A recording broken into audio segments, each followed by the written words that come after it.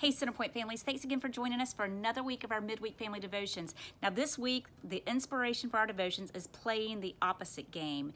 As the adult, you say one word and then your kids will shout out words that are opposite of that. So some examples would be tall or short, or wet or dry, or happy or sad.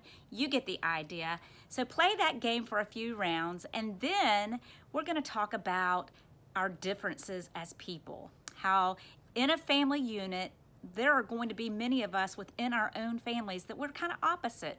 I know I'm a little bit outgoing and a little loud, and my husband and one of my kids, they're a little bit more quiet and a little more shy. And sometimes when we have these differences with one another, it causes us maybe not to be as patient with one another. So we want to be talking about patience and how in our differences, we can be patient with one another.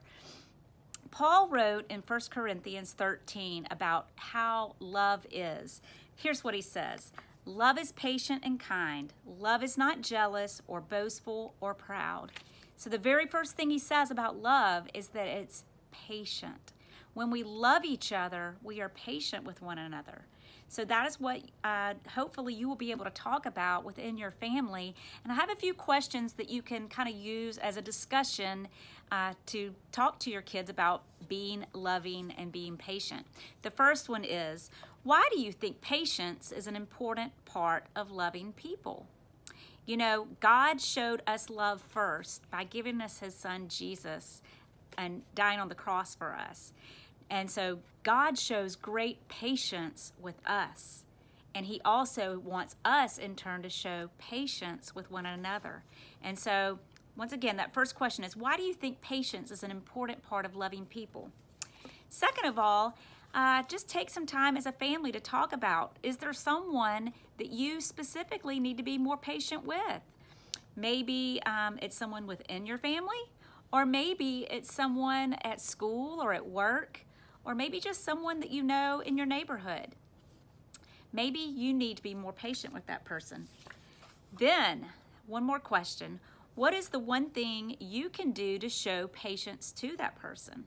So maybe think of some ways that you can show patience and then actually do those things.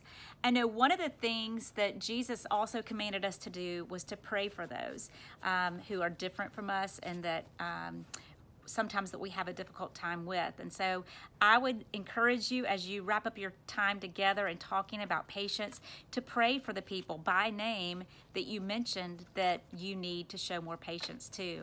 This is a great activity to do not only with your kids, but just to spend some time reflecting on yourself as an adult. I hope you enjoy it. Hope you will take advantage of this fun activity to do with your kids. And as always, we can't wait to see you soon, Centerpoint families. See ya. Bye.